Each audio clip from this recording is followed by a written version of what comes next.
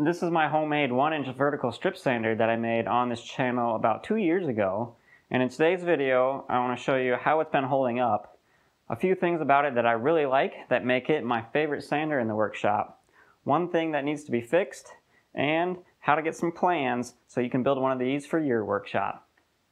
If you haven't seen the build video already, I would encourage you to go watch that, and I'll link it in the description below. But it's got a lot of details on how I made this thing and how it actually works. But I'll give you a quick rundown right now. The main difference between this design and most commercial strip sanders is that the sandpaper obviously goes up and then straight right back down on a post style design as opposed to on 3 or 4 wheels in a loop. Now I think that has a couple of advantages. One of the advantages is the small footprint. This has a relatively small footprint and doesn't take up a lot of workspace. And I've seen some of the commercial ones, they're pretty long because they're making that big loop with the sanding belt and they take up a little bit more of your workbench. Another advantage that this has over the commercial loop style is that you can sand an inside circle like on this piece by dropping it over the post.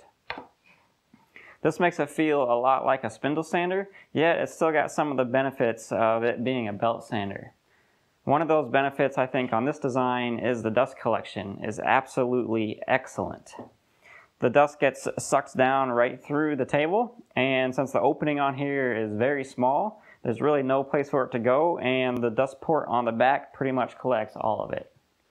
Another feature I included on this sander is removable platens, and these are just made out of hardwood. This one's hickory with a straight flat one in like this piece.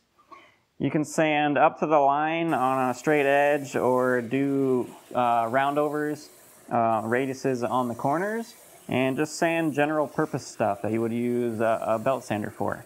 However, you can also swap that out for a curved one, like I've got stored over here.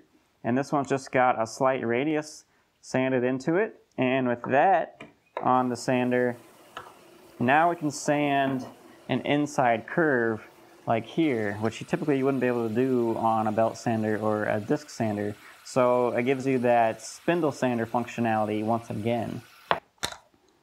Overall, I would say I probably split sanding 50-50 on these two platens. The straight one is a very good general purpose. I use that all the time for knocking down edges and sanding to the line. Yet the curved one has helped me get into a lot of tricky places, and I find myself using this one quite a lot too. Now I will admit there's one feature that this sander does not do well that the commercial sander loop styles do well on, and that's an inside slot like this. Now because of the way that this belt design has the loop going right back down right behind the main sanding belt, you can't sneak in a slot to sand it because the sanding belt on the back side is in the way. I haven't really found myself needing to sand a shape like this yet. I'm much more often sanding an inside radius like this, or I'm sanding a circle to try to get something like a pipe to fit into it. And I don't really find myself making this very often, so I guess there's some trade-offs, and depending on what kind of sanding you do, that may or may not be a problem. Another thing I like about this sander are the 3 different sanding spots that I have on the sanding belt. Most commercial sanders enclose the top wheel for probably safety concerns, but I left this one open, and that allows you to sand right on the wheel to get a nice contour on a curve. Right below it is a soft spot because there's no platen behind there, and that helps you break edges and just gives a nice soft control to sanding. And then obviously down below there's about 3 inches of platen, and that allows you to do either inside radiuses or sanding to straight lines. There's 2 more things that I really like about this sander. One is the noise, or lack of noise. It's actually pretty quiet. I'm talking in my normal voice, and you can still hear me just fine. And the main reason for that is there's only 2 moving parts on here, and there's no belts besides the sanding belt itself. There's the lower wheel, which spins right on the motor shaft, so that doesn't make any noise. And then there's the upper wheel on bearings, which is pretty quiet, and really all the noise comes from mostly is the sanding belt rubbing on bits of the machine as it's coming through the table. And you get a little bit more noise when you start sanding a piece. But it's quiet enough that I don't need to wear ear protection, and I really enjoy that about this sander.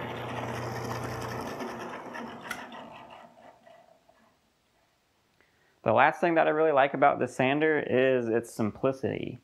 And considering I made it myself and the parts aren't very complicated, I pretty much got lifetime warranty and part support, and if anything should ever break, it won't be that hard to repair it. I like the simplicity of the one wheel on top and the one wheel on the bottom.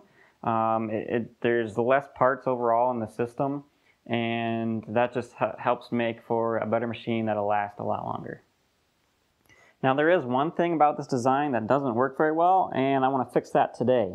And that's how I attach the sanding post to the main platform below. And that was with a bottom screw and a top adjustment screw so that I could perfectly align this to 90 degrees with the table.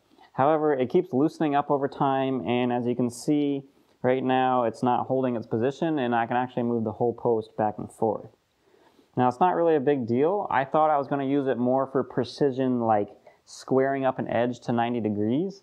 And I don't actually use it for that very much. I mostly use it for sanding smaller pieces, curves, and things like that, and not really for squaring up 90 degrees. So I'm just going to go ahead and take this apart and glue the whole support in place, and I'll get it as close to 90 degrees as possible, and I think that that will be a good enough fix.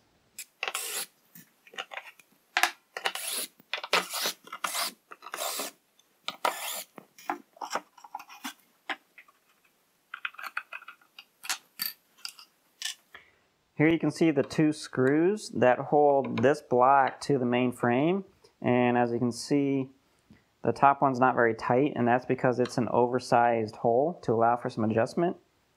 But I'm just going to remove that and glue it in place.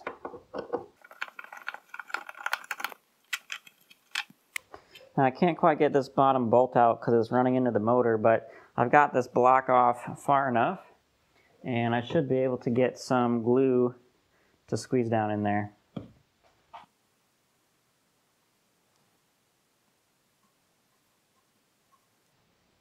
Okay, with some glue on there, I'll just go ahead and reassemble it and get it on there as square as possible.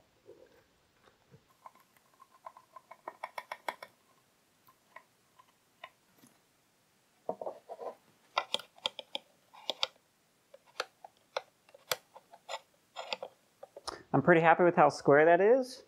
With the addition of that glue on that joint, now I know that that post is never going to move again.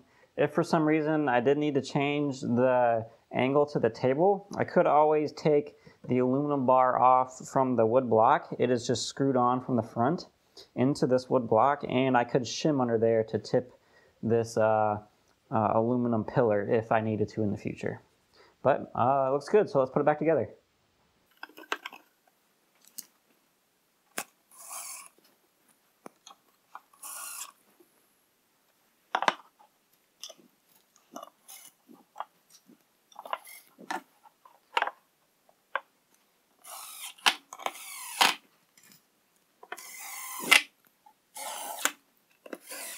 Before I put the sanding belt back on, let's take a look at how the top idler wheel is holding up. This whole thing actually comes off. It's made out of plywood, and overall I really don't see any wear. Because the back of the belt is just a paper-like substance, it doesn't really wear very much. You can see the black part around the middle of the wheel where the belt rides the most, since this is a crowned wheel. Otherwise, the bearings still feel nice and clean, no noise, and looks like it's good for another few years. I'm going to go ahead and put on a brand new belt because this one's pretty much had it.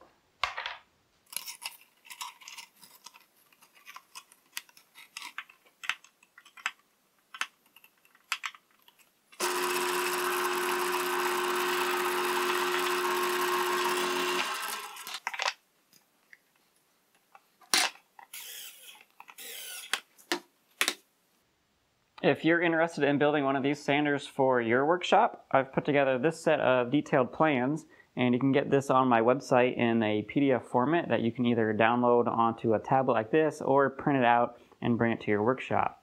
It's 30-some pages long. The first few pages show you materials and hardware that you'll need, along with some exploded views to show you each component. Then there are detailed drawings of each component to show you how to cut it out.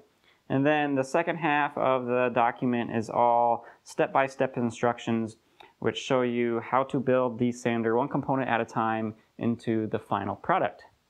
So if that's something you're interested in, head over to the website and get that. Otherwise, thanks for watching, and I'll see you in the next project.